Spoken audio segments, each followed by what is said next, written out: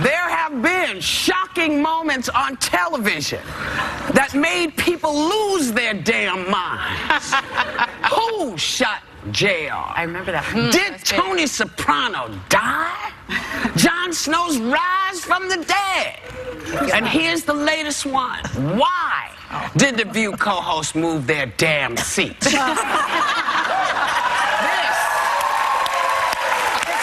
This has been sparking a raging debate online. So right now we're gonna expose the truth. Uh-oh.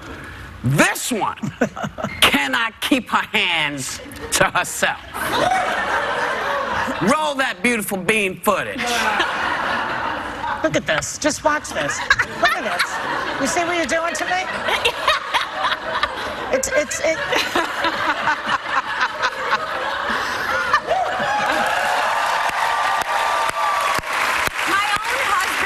Said to me when I was coming to visit the show, he's like, Sarah, you really have to stop touching Joy. Not everyone wants to be touched. It's not just touching. No, it's a physical laughter. It's not gentle. She only gets hit when she's funny, so she should be thanking me. Oh. But two, Blame the victim. I touch people and I forget that not everyone wants to be touched. No, but you don't go this way is the interesting thing. Nope, she'll knock you off your chair. I'm fine. Whoopi's not, though, then, I right? did not just hit Whoopi. I can barely lift this. I can Many barely have lift tried. my arm to have a glass of tequila after a show with you. Well, I'm sorry I stopped your drinking co-host problem. abuse. So now you she's say over here. co-host abuse? Co-host Yes. Abuse. You do realize she can still get to you.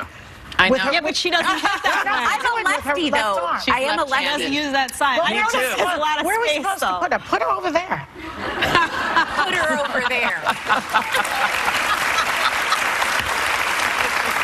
Well, Put the engaged girl over here. I'll take that. Yeah, She can I'm go very over there. loving. I'm very gentle. Oh, I'd love to see when the conversation gets heated and super conservative how you handle that. Oh, that's true. well, speaking of super conservatives, we did rather well Let's go yesterday. there. We enjoyed having White House Press Secretary Sarah Sanders and her dad, Mike Huckabee, here yesterday. We had a really good discussion, had a good time.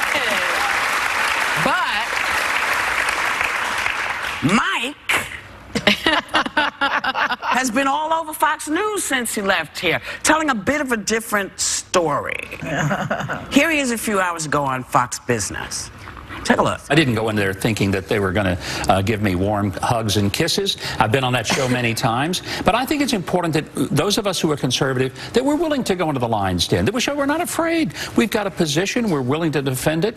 And frankly, it juxtaposes our view and our spirit versus theirs, which is full of anger and irrational hatred toward the president.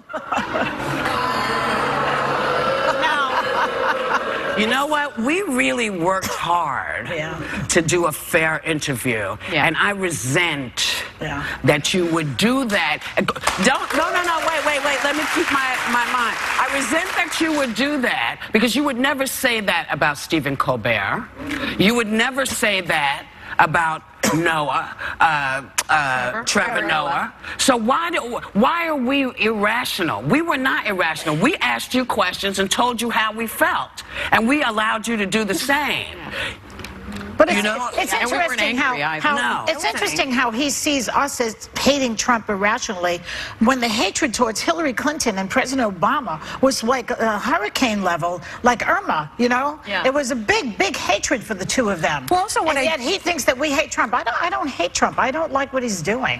What I find a little duplicitous was when we sat here, I specifically asked Sarah a question, and she said that the media characterizes, this is her quote, the media characterizes all Republicans, all conservatives, all Democrats. And then her father, which I know is not her, but goes on and in two different quotes says the liberals and the Democrats and these women were irrational. That we were also we're very different in we would how have been we act. limping But out of that's here. what you're trained to do. But you know, I think it's a feminine thing to say women are I was irrational. just going to say that. they're Don't they say that about hysterical. Kamala Harris, right? The senator there. We say she's so irrational. And I don't think any of us, you know, I think that fact trumps emotion every single time, and I think we're all very careful to be fact-based. I mean, I asked him factually about Sheriff Arpaio and about the fact that in 2011 the Department of Justice did find he had committed various civil rights Well, they don't care violations, about that. and he just said it. He wasn't.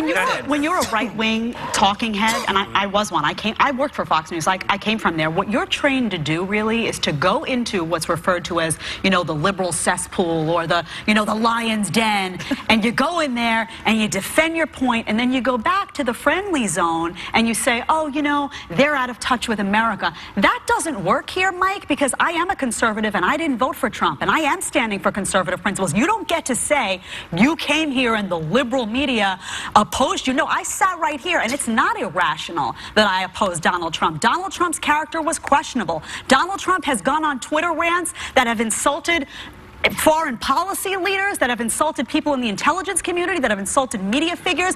Donald Trump is voting to raise a debt ceiling that when President Obama did that, you all Republicans out there had a problem with it. But why is that the training, though? But what I don't understand is, why would that be the training? Because you know what? Cable news has a lack of independent thinkers, and everyone's interested in playing to the base, and everyone's interested in this is our viewership, and this is our president because he's the Republican, and our network is built on this Republican brand. You know what? No more. No more. There are people out here that stand for principles, and I am one of them, and these women here are one of them, and you don't get to pull us in media, whatever. Irrationality. Good girl. What I find really disheartening is when you say something like like I said, he lies 95% of the time. And I quoted PolitiFact. PolitiFact is a very, very objective organization that basically, you know, tallies how many times the guy says a lie. Some of it is a big lie, some of it is a little lie, some of it is a sort of a lie. But if 95% of the time, he's not telling the truth. And they go around saying that that is not true. Well, then if they don't believe PolitiFact and they don't believe the New York Times or the LA Times or the Wall Street Journal or the Washington Post or us, who do they believe? Breitbart News and Fox. That's not enough. I'm sorry. That's skewed too much. Let me also just say there are people on Fox News that are standing up to Donald Trump. There are people like Charles Krauthammer and Stephen Hayes and smart people that have said this president does not represent me in many ways. So don't try to make it like the, you know, he's also trying to say the Fox News brand opposes. No, there are smart people that are standing up to this. Stop calling people names. We didn't do that with you. We didn't do that with you. Irrational and angry. You know, and go ahead, baby. No, you go ahead. No, finish. Well, we had a conversation actually off camera where we were talking about how the difficulty with different thoughts is when you come to the conversation and you call someone crazy or irrational. You had this conversation with who? Yes, with the Huggabees. And we said that that stops the conversation, and we all agreed. Whoopi was there. We were all like, yeah, that's the problem, is people aren't continuing the conversation. Maybe I'm naive, but I'm just a little surprised the day after we're being swathed as one big group. He's speaking to the base now, and he has lost his identity as an independent thinker in that moment, and that's a shame. You know, and former governor. It's not okay. You know, I'm just saying, man, don't do that. We didn't do that to you. We made it a point because we do know you and we respected your daughter. And I'm kind of pissed off about this, Mike, because it's not right. It's not right. And I've never been irrational, except when it comes to my pizza. Anyway, we'll be right back with more Hot Topics.